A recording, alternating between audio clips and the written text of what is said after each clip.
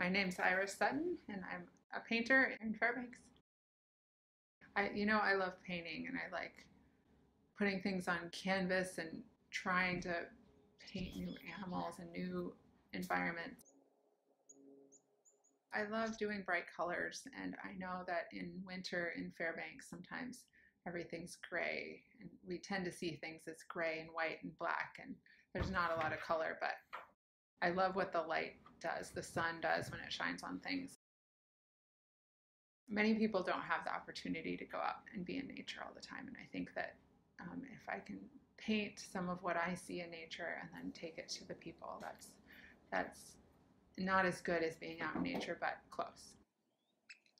I think that our kids don't spend enough time outside, and I make sure that my kids get to spend lots of time outside, but many kids spend time inside, and I think that schools where they get to go on field trips and go in the woods and see things and spend some real quality time outside is critical, and it needs to be done more often. And so funds toward the Songbird Institute that educates kids is pretty important for all of us, whether we enjoy spending time outside or not.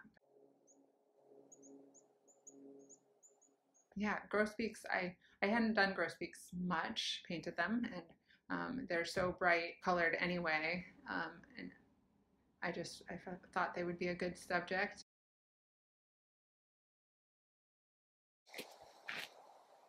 Does he look like a woodpecker yet? No. No? Oh, what's wrong? We paint all the way. I need to paint the rest of it. Okay. Is he starting to look like a woodpecker?